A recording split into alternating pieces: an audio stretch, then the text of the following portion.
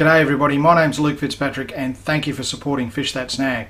Today's video is all about upgrading the trebles or the hooks on your lures. So here are the bits and pieces that I'll be using today.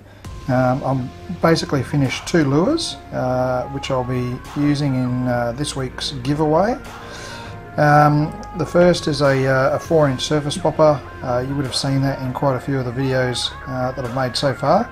I'm putting some size 6 6x nag trebles from Eagle Claw on that one, and I've got this little 2.5 3-inch vibe lure, which I've had a lot of luck with bass and flathead with, and I'm going to put some size 6 3x trebles again from Eagle Claw. Importantly, I've just laid my gear out so I know exactly what I've got. I've got really fat, clumsy fingers, so I need to try and be nice and organised. Really importantly, a good quality pair of split ring pliers.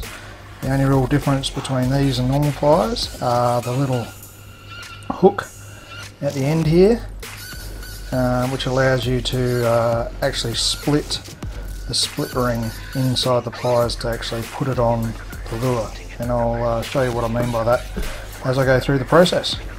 So just using this lure, I'll just walk you through the process I use for upgrading my trebles and hooks on my lures, or just putting trebles and hooks on my newly made lures.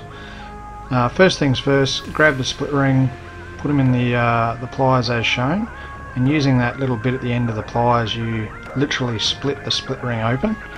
Then thread on your single hook or your trebles.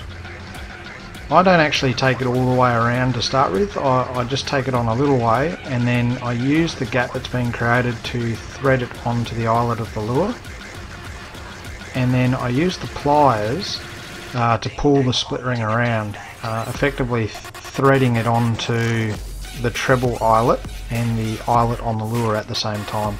Just saves me a couple of seconds. And I keep doing that until I hear two little clicks to tell me that everything's locked into place. Then test it just to make sure it's moving freely, sitting the way you want it to sit, and then move on to the next one. And I use exactly the same process. That's why these pliers are so great. I used to do it with my fingernails and things, and it becomes troublesome.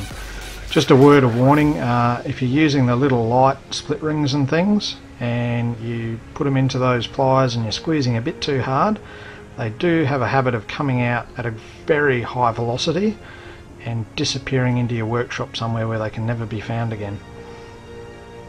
Very frustrating, especially when you've only got one or two left in the packet. So there you go, that's how difficult it was. Pretty easy, short, sharp and sweet, just how I like it. Thanks for watching my video. Please remember to hit the like button, subscribe to the channel, and I hope to see you out in the water.